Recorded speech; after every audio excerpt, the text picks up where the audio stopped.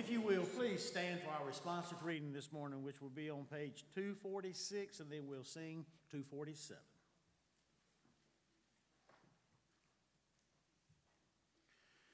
For unto us a child is born, unto us a son is given, and the government shall be upon his shoulder, and his name shall be called Wonderful Counselor, the Mighty God, the Everlasting Father, the Prince of Peace.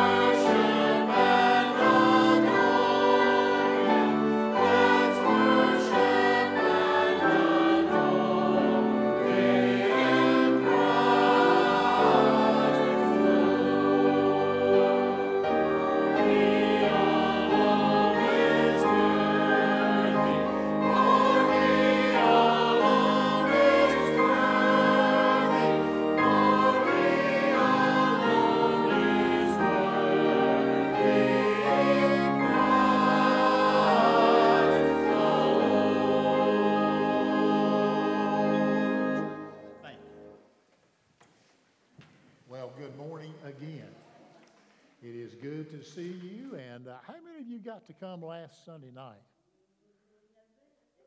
Wasn't that wonderful? Amen. And then it's also on YouTube, so if you got some folks you'd like to share that with, I got a chance to listen to it again the other day, and it's just fantastic. So again, thank you, choir. Y'all did a wonderful job.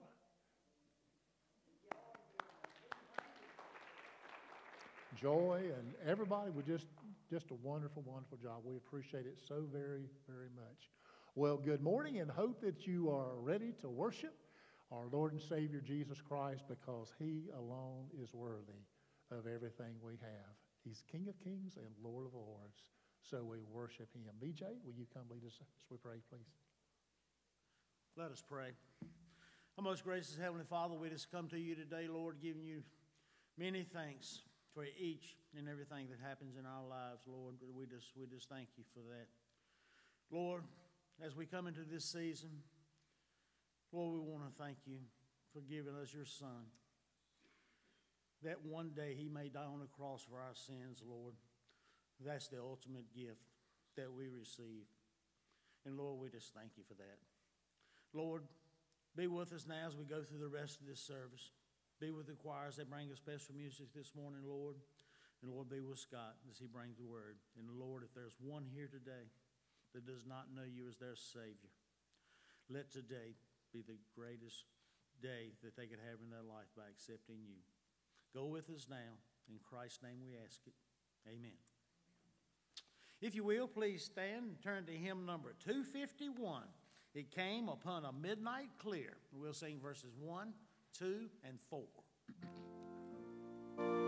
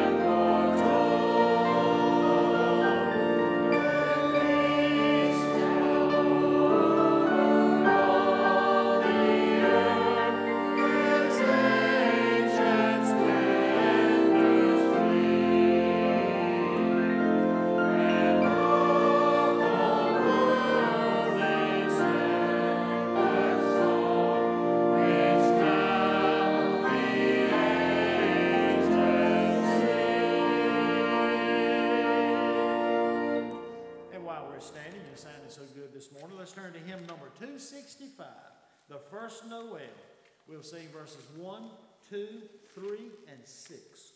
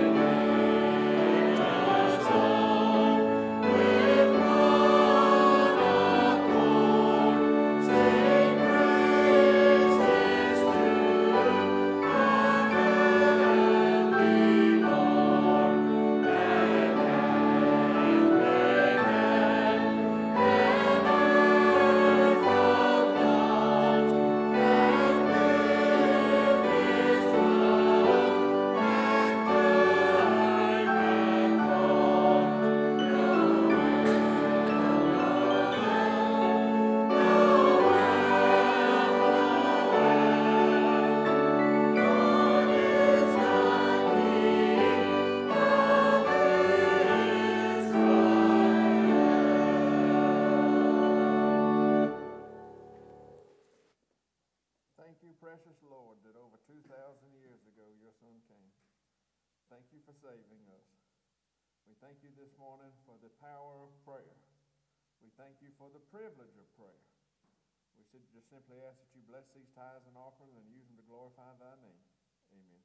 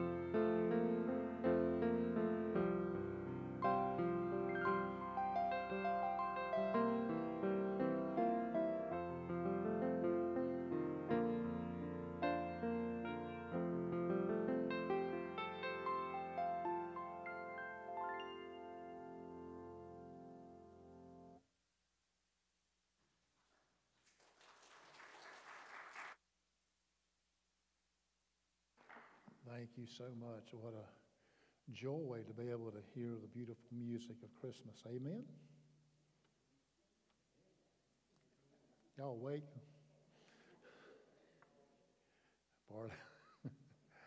This morning, I want us to look actually want to look in two chapters this morning. The first one I want us to look at is in Matthew chapter number 1. It should be on the screen. I'm asked, if you will, please, to stand for the reading of God's Word. Now, the birth of Jesus Christ was on this wise, when as his mother Mary was espoused to Joseph, before they came together, she was found with child of the Holy Ghost, or Holy Spirit. Then Joseph, her husband, being a just man, and not willing to make her a public example, was minded to put her away privately or privily.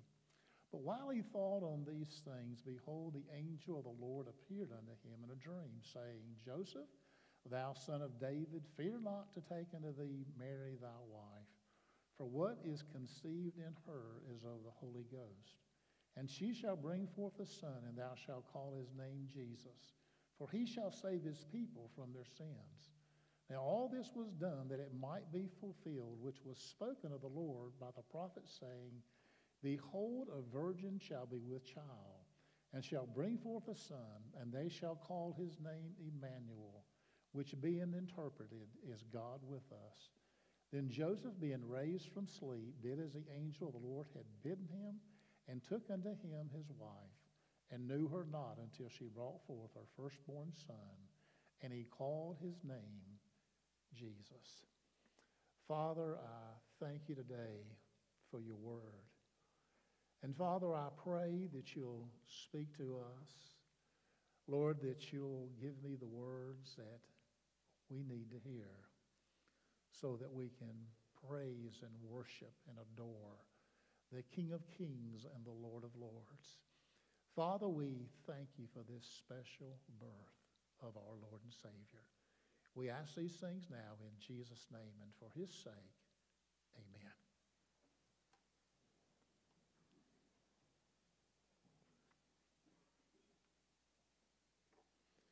When you look at the scripture we've seen this morning, something just jumps out at you.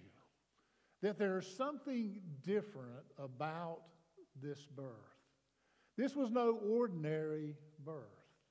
It was a supernatural birth. We call it the virgin birth.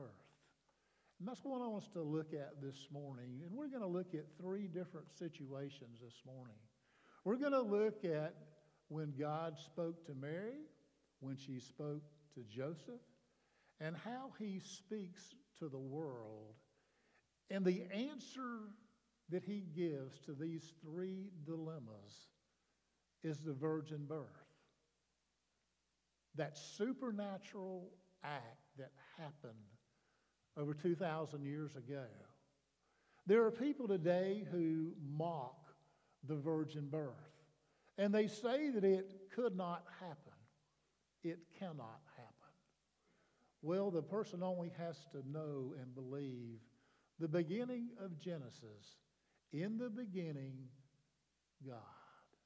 I want us to look for just a moment. If you have your Bible, turn over to look the book of Luke, because it gives us, before I come back to Matthew, I want to look in Luke for just a moment, because it's amazing how Joy picks out these songs, and they just go exactly with what I'm speaking on. That's a God thing, folks, and I appreciate that. Now, in Luke chapter number 1, you find the story of how the angel comes and speaks to Mary. Chapter 1, verse 26. Listen to what it says. And the 6th month, the angel Gabriel was sent from God into a city of Galilee named Nazareth, to a virgin espoused to a man whose name was Joseph, of the house of David, and the virgin's name was Mary. And the angel came into her and said, Hail, thou art highly favored. The Lord is with thee, and blessed are those among women. And when she saw him, she was troubled at his saying, and cast in her mind what manner of salutation this might be. Now, can you imagine here is Mary, and all of a sudden, an angel appears. And he says to Mary, you are highly favored. Now, folks, I've never seen an angel, and I think it would scare me to death if I saw one. Now, here's Mary, and the scripture says she's troubled by this appearance of this angel. And she's troubled, and she's wondering what in the world is going on. And he begins to tell her the plan of God. He says to her, fear not, Mary, for thou hast found favor with God. And behold, thou shalt conceive in thy womb and bring forth a son, and shalt call his name Jesus. And he describes his ministry. He shall be great, shall be called the Son of the Highest. The Lord God and shall give unto him the throne of his father David, and he shall reign over the house of Jacob forever, and of his kingdom there shall be no end. And then Mary says, I don't get it. I don't understand. She's got a dilemma. How is this going to take place?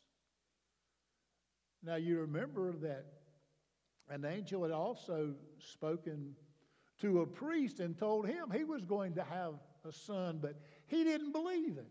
He didn't believe God, but this isn't the case here. Mary says, how's it going to happen? I'm not married. I haven't had relations with anyone. How is this going to happen? So there's a dilemma. How's it going to be? What's the answer? And the angel begins to tell her what God is going to do. And he tells her, he said, the Holy Spirit, the Holy Ghost shall come upon you, and the power of the highest shall overshadow you, and there also that holy thing which shall be born of thee shall be called the Son of God. And the angel says to her, for with God, nothing is impossible. Now, folks, we don't know everything there is about the virgin birth. We don't know all there is about God. But the Lord said this is how it's going to take place. As a matter of fact, it had already been predicted in Isaiah chapter 7, verse 14. The Lord will give you a sign. A virgin shall conceive and bring forth a son. You shall call his name Emmanuel, which is God with us. God had a plan. God had a plan to bring his son into the world. Did Mary understand everything? No. We don't understand everything about the virgin birth. But you see, it is one of the foundational truths of the Scripture. Because if you take the virgin birth out of the Scripture, you don't have a Savior. And we'll get to that in just a moment. But understand, here's Mary. The angel has spoken to her. The angel has said, you're going to have a son, and God's going to be in it. And the angel said, with God, nothing is impossible. And notice Mary's response. She said, behold, the handmaiden of the Lord. Be it unto me according to your word. And the angel departed. She didn't argue with God. She didn't say, well, what about this and what about that? In simple faith, she believed what God said. And it was because of the virgin birth. Because God was going to do something that was supernatural. Now, Mary had to deal with a lot of things because She is engaged to Joseph. And in the passage we read above it, it talks about the genealogy of Jesus. You say, well, what's the big deal? Well, if you read it, here's what you'd find from verse 1 on. It's, and so begot so-and-so, and so begot so-and-so. And when it comes down to verse 16, it says, and Jacob begat Joseph. And he puts in there the husband of Mary. You see that? What's he trying to say to us? That Joseph is not the father of Jesus. He made it a point for us to understand that a supernatural birth was going to take place. And it was imperative that this supernatural birth, this virgin birth, take place. And so he goes on to say that the birth of Jesus was like this. His mother was a spouse to Joseph. Now I want you to think about Joseph for just a moment. Because here is Joseph. He is engaged to Mary.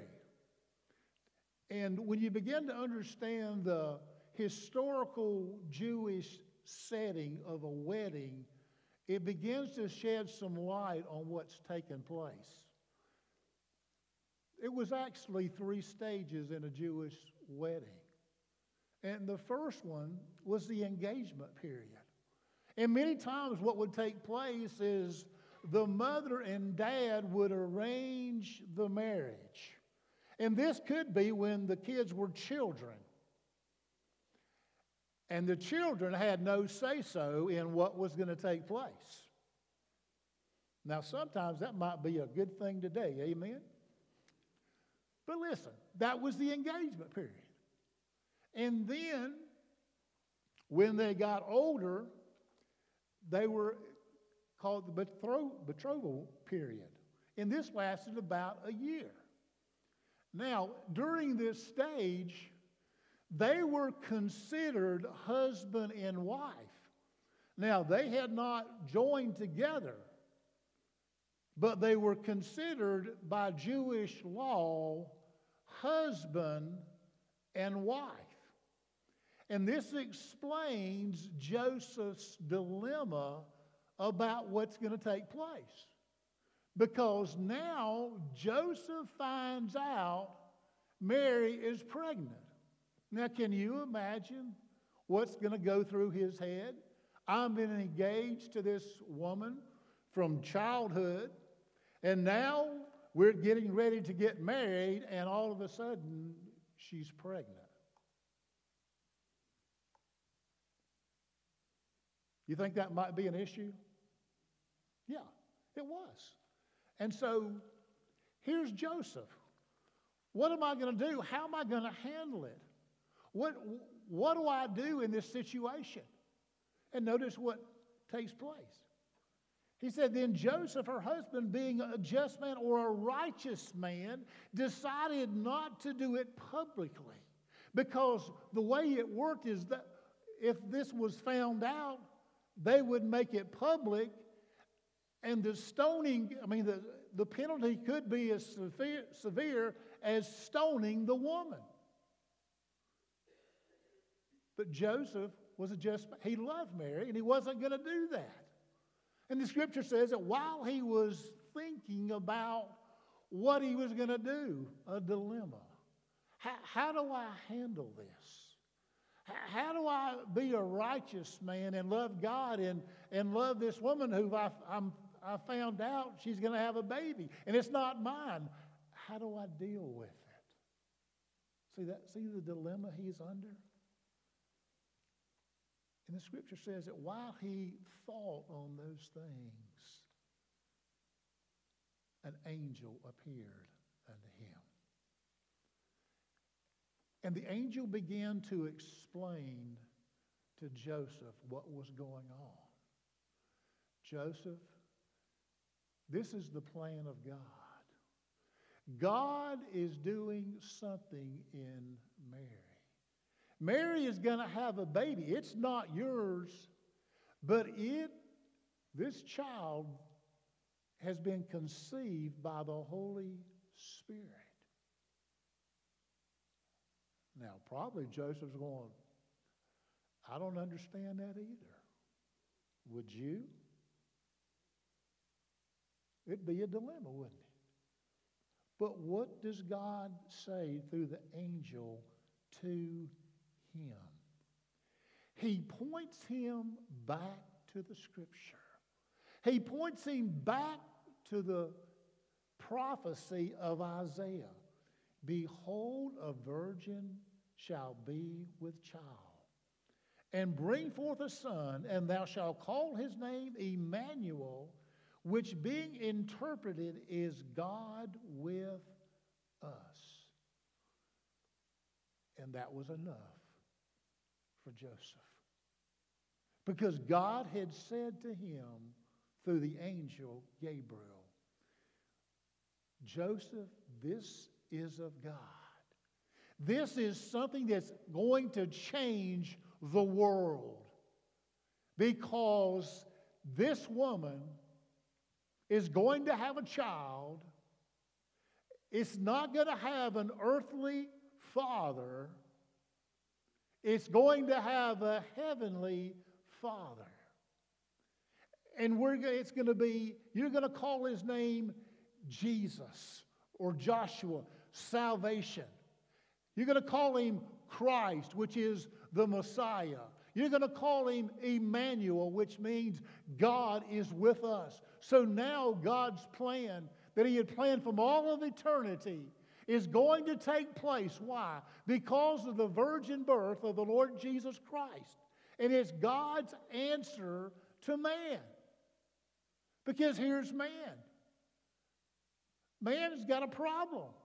Man's got a sin problem. Remember what happened in the garden?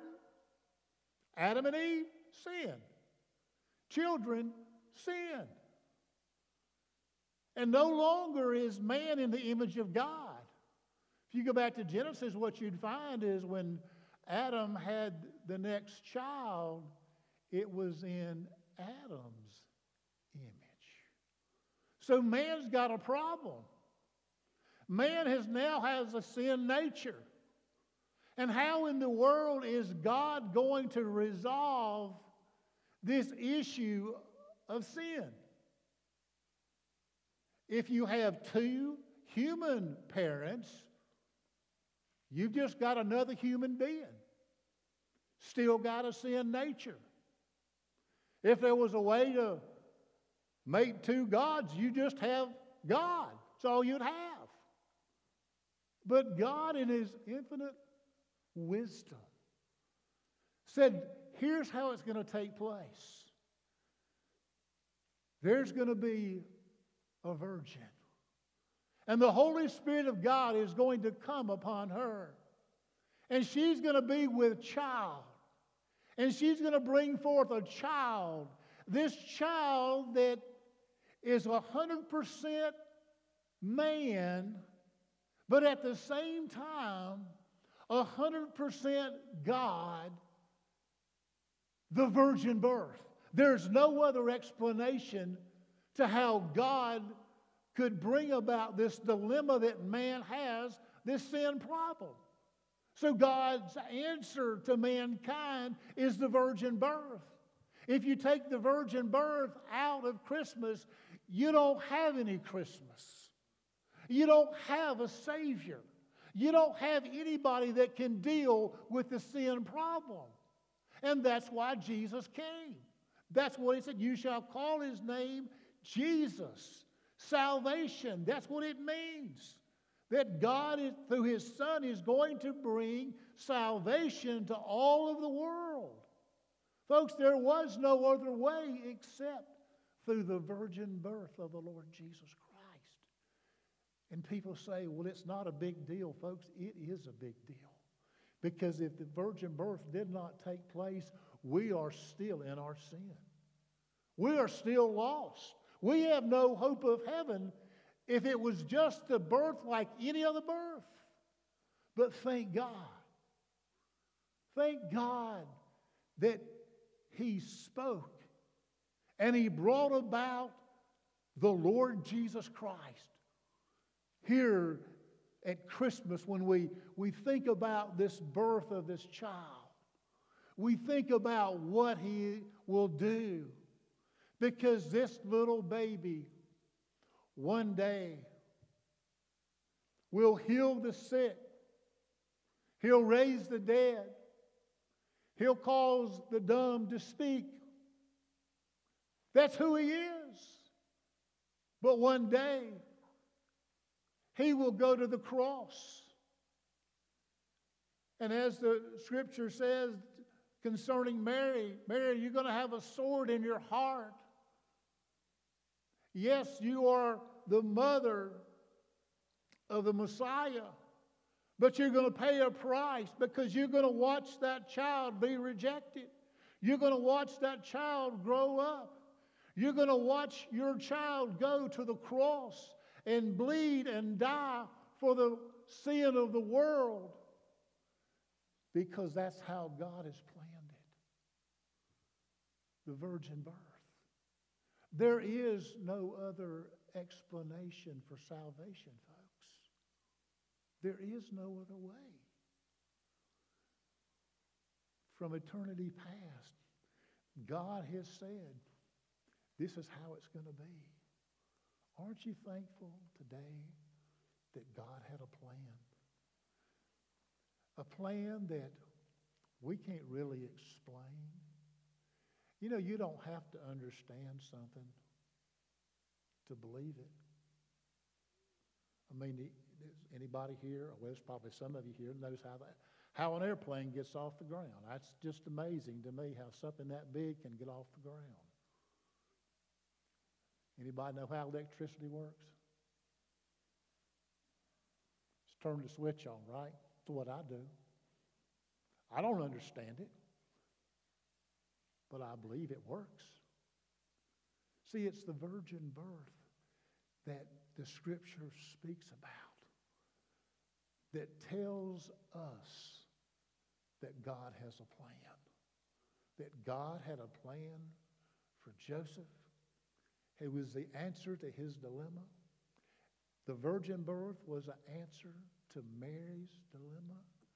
The virgin birth is an answer to our dilemma, because the Son of God came to take our place, to die on the cross so that we might have life and life everlasting. That's why He came. The virgin birth of the Lord Jesus Christ. What a Savior. What a God. In just a moment, we're going to have the invitation hymn. The invitation is very, very simple. God had a plan through Jesus.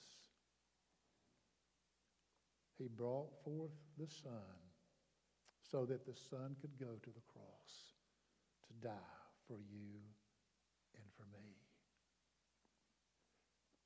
And when we come to Him, we come just like we are. You can't get good enough to go to heaven. Do you know that? You can't work your way to heaven. There are religions that say, well, you know, you can have Jesus, but you've got to do this and this and this. Well, folks, that's not grace. That's works. See, if you add anything to Jesus, it becomes a work. And it's no longer grace. Grace is what God gives us that we don't deserve. None of us deserve grace. But yet God, in His mercy, has extended grace to you and I through the Lord Jesus Christ. It's the gift of Christmas. It's really the gift that keeps on giving for all of eternity, folks. He says when we come to Him, paid in full. Nothing else. No more. You don't have to work. You believe in what Jesus did on the cross. that he died in your place, that he died in my place. And if I will confess my sin and I will surrender my heart to him, he will save me. That's the good news of Christmas. But it came through the virgin birth of our Lord and Savior, Jesus Christ. Let's stand and pray. Father, I thank you today for the Lord Jesus Christ. I thank you, Father, that you made a way for us through the cross. Father, I thank you that your plan is so simple that all we have to do is just believe, to trust you, to turn our lives to you.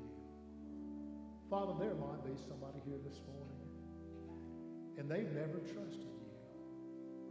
They've never received you. Father, would you speak to that heart this morning? Lord, would you help them to know how precious they are in your sight? Because you love them so much. If they would have been the only one here, you would have come. The Lord Jesus would have come and died for that person. Lord, we love you today. Father, speak to us, encourage us. Lord, there may be others who need to come for other decisions. Father, speak to us.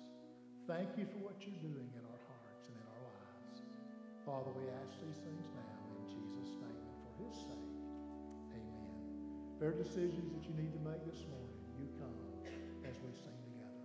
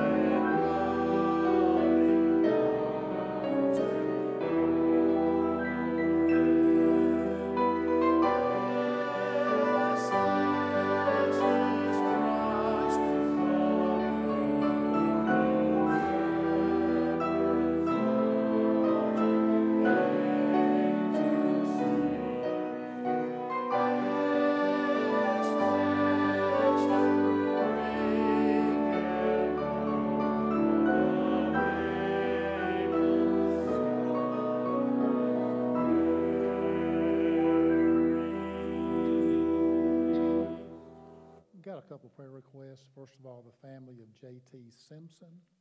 Also, I've got two friends who have passed away. One of them was a pastor friend of mine. His name was Dennis Richards. If you please pray for that family. And also Dave Abernathy Jr. He passed away, and I did his mother's funeral in March, and they lost another sibling a few years ago. So Please be praying for these families. A couple quick announcements. Pulpit committee needs to meet for just a moment down here, and I need to see the deacons for about 2-3 minutes back in my office. Cindy's mom is doing great. Yep, everything went well. Okay. Any other requests before we pray? It's not the one you're thinking of. This is a friend of mine from the last church. Yeah. Sorry. Yes.